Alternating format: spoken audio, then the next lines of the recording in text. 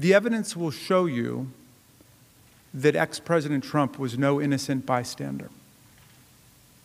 The evidence will show that he clearly incited the January 6th insurrection. It will show that Donald Trump surrendered his role as commander-in-chief and became the inciter-in-chief of a dangerous insurrection.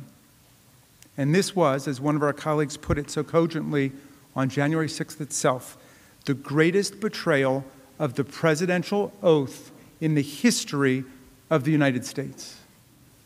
To us, it may have felt like chaos and madness, but there was method in the madness that day.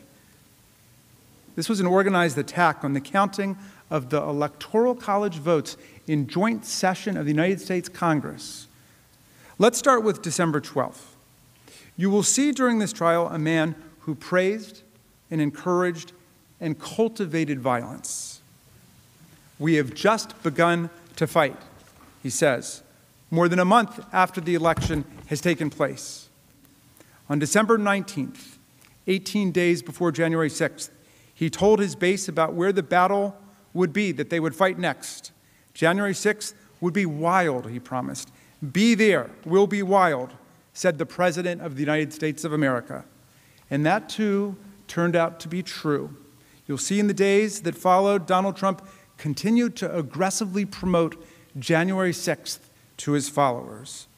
The event was scheduled at the precise time that Congress would be meeting in joint session to count the Electoral College votes and to finalize the 2020 presidential election. In fact, in the days leading up to the attack, you'll learn that there were countless social media posts, news stories, and most importantly, credible reports from the FBI and Capitol Police that the thousands gathering for the President's Save America March were violent, organized with weapons, and were targeting the Capitol.